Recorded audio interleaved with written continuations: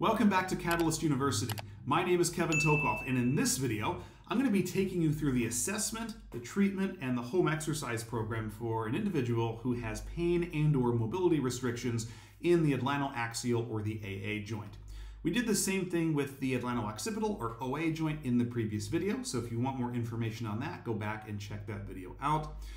But here we're going to be talking about the AA joint, and this is the joint between the atlas or C1 right here and the axis C2. And this is the second highest level joint in the cervical spine, the highest being the OA joint. Okay. Now, the atlantoaxial joint is a synovial joint of the upper cervical spine, and it has two sets of articulating surfaces. So there are lateral atlantoaxial joints. They allow rotation, as do the medial one. And you can see those right here in green. So those are comprised between the lateral masses of the atlas, that is the inferior surfaces, and the axis, that is the superior articular facets down here. So there's two, there's one on each side. But there's also a medial atlantoaxial joint. Of course, it allows rotation as well, and it is between the anterior arch of the atlas, that is its posterior surface, which is right here. It'd be on the other side here, you can't see it. And then you'll notice the axis, or C2, has this process that sticks up right here, sticks up vertically. This is called the odontoid process, or the dens. And it's going to be the anterior surface of the dens that articulates with the posterior surface of the anterior arch of the atlas. And all three of those joints really comprise the atlantoaxial joint complex. Now for motions, big thing here to know is rotation. 50 degrees of rotation just at the atlantoaxial joint. That's about 60% of the total rotation of the neck. So if you have a patient that comes in that has really significant rotation restrictions, this is a really good joint to check out. It's not just for upper cervical symptoms like cervicogenic headache, cervicogenic dizziness. Really, any patient with mobility deficits, you really should check this joint out. And we'll talk about the assessment of that in just a minute. Also note that the atlantoaxial joint does facilitate motion in the sagittal and coronal planes, but it's only a little bit. In the sagittal plane, it allows about 10 degrees of flexion, and it actually allows no extension, and it's very limited by the tectorial membrane. Okay, there is a little bit of flexion though. And then it also allows about 5 degrees of side bending per side. But the main thing we care about here is that rotation. Now, as we continue through the rest of this video, please ignore the obvious continuity errors as we go forward. But in any case, if you want to assess the mobility of the atlantoaxial joint on either side, we need to use what's called the cervical flexion rotation test, or the CFR test. This is not to be confused with the cervical rotation lateral flexion test, which is something we'll see in another video. That's used to assess for rib 1 dysfunction and also for hypomobility of the CT junction, where the neck meets the thoracic spine. Okay. So to perform the CFR test, the patient will be positioned in supine, as you see right here. I'm using both my hands to cradle the patient's head. And I'm going to take her neck into maximal cervical flexion. Okay. So all the cervical flexion is taken up. And then I'm going to rotate her head to either side while maintaining that cervical flexion. So there, maintaining cervical flexion, that's to the left. That would be assessing left atlantoaxial rotation. We'll assess that for pain and also the degree of mobility. Come back to center, and then we'll do the same thing going to the right side. This would be right atlantoaxial rotation. Okay? And then we just set the head back down. Okay? Now, this test operates through what's called Fryette's third law. Fryette had 3 laws, and the third one says, more or less, that if you take up all the motion in one plane, remember we have 3 planes, we got frontal, coronal, and transverse.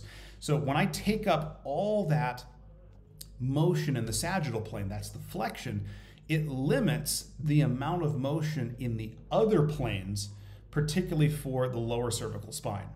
So when I take up all that lower cervical flexion, then the lower cervical spine can no longer, or at least negligibly, contribute to rotation.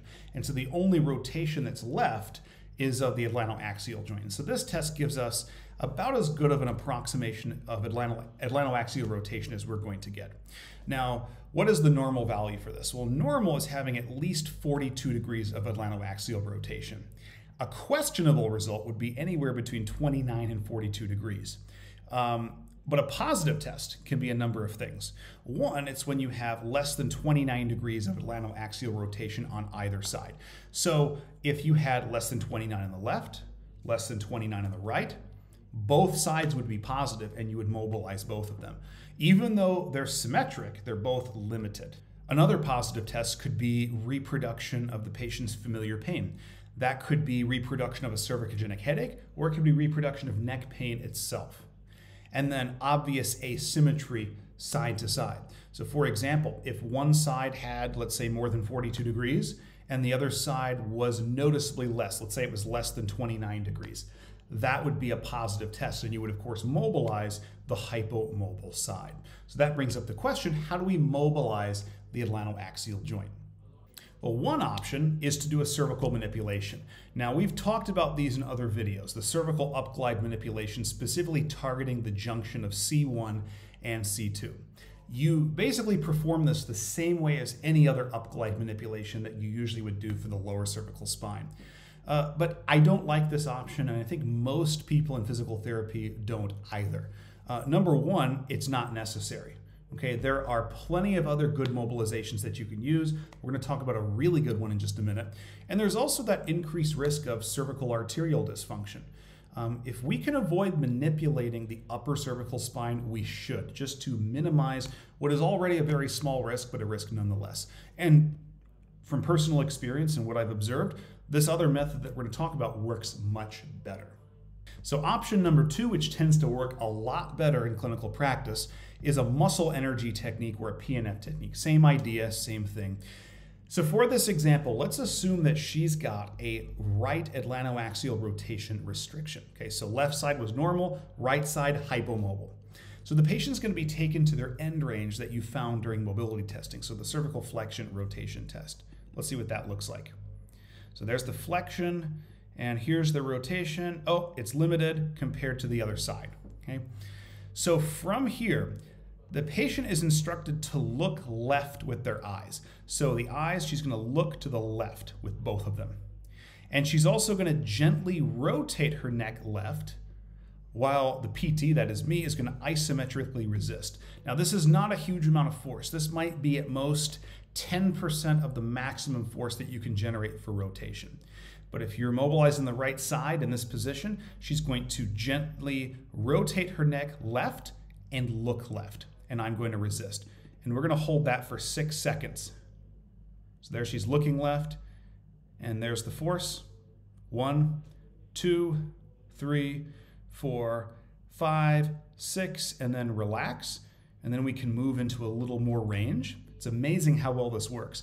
And then you just repeat this process until there's no further progress or no restriction. Now, obviously, if it becomes painful, you want to stop or modify the amount of force that you're using, okay? But you can actually see real in-session advances in atlantoaxial rotation with this method. It's actually quite amazing how well it works. You should give it a try, assuming that you've got a positive CFR test. And again, you always want to use the test, treat, retest model. So I will repeat the CFR test on both sides before going any further.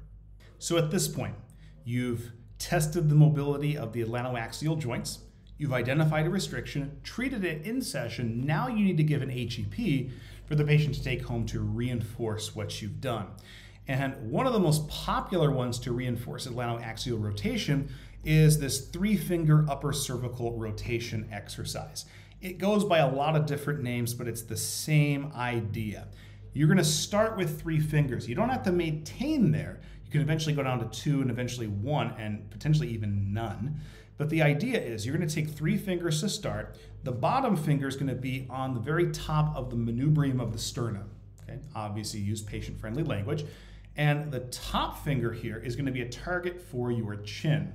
So what I'm going to do is I'm going to engage my cervical retractors, do a little chin tuck. Okay? And from that chin tuck, I'm going to rotate my head either side.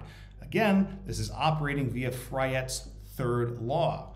If I take up some of this flexion, when I rotate, it's going to be predominantly AA rotation. Okay, so let's see what this exercise looks like. 3 fingers here, one on the jugular notch of the manubrium, chin tuck down to here, and then I'm just going to rotate either side. When I come back to center, I'm going to sweep those fingers, other direction. Maybe hold a couple seconds in the ends either direction.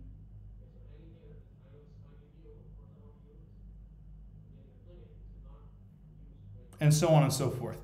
Once that becomes easier, I can go down to 2 fingers. It's going to require a little more flexion.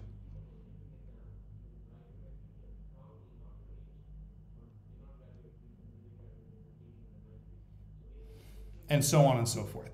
And I'll usually have a patient do anywhere from 10 to 15 repetitions per side. And a lot of times in each end position, both right and left, I'll have them hold 2 seconds per repetition at end range. I obviously went both directions there. If the restriction was just on their right side, you could just have them go right, come back to center, go right, come back to center. And even if it is a restriction only on one side, I'll still have them go both sides a lot of times just because it's kind of nice to maintain that symmetry and maintain what you got even on the contralateral or unaffected side. So hopefully this video gave you a good understanding of how to assess, treat, and give exercises for restrictions of the atlantoaxial joint. Please make sure to like this video, subscribe to my channel, and hit that notification button for notifications for all videos in the future. Thank you so much.